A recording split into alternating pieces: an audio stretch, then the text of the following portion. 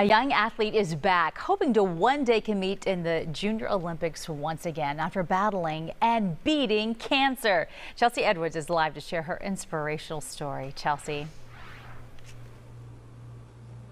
Hello again. Now, for National Cancer Survivors Month, we are celebrating 12-year-old Majestic Maddie, as they call her, and you'll soon see why. Not only is she beating a rare form of leukemia, but she is getting back on track to pursue her Olympic dreams.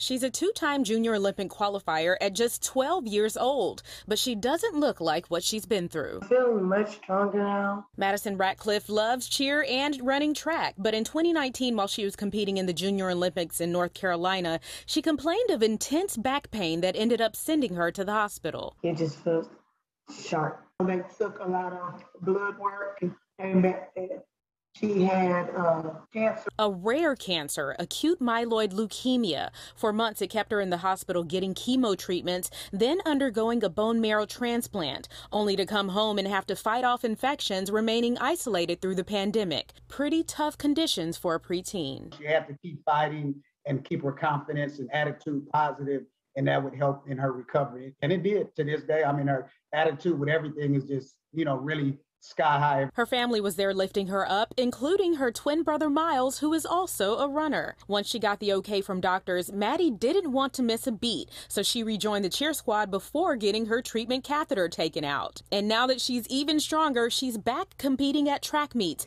beating personal records in javelin, shot put, long jump, and the 400-meter dash. It feels great because it's just I get to get back in shape. We shared her story with University of Houston athlete and 2021 Olympic qualifier Breon Bethel, who also happens to be a track twin. She sent back a special message. I can't wait to see the blessing God have for you, Maddie, for real, because this just a part of your story.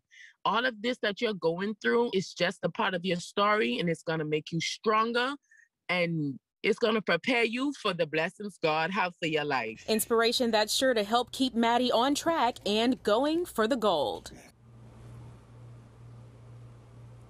Maddie's mom says she loved that message from Bethel. If you want to provide your own support, you can check out the Facebook Fight Majestic Maddie group. I've added the link on my Twitter and my Facebook page. You may also be inspired to become a bone marrow donor after seeing that story. So check out bethematch.org. I'll also have that on my social at Chelsea Fox 26. For now, reporting live, Chelsea Edwards, Fox 26 News.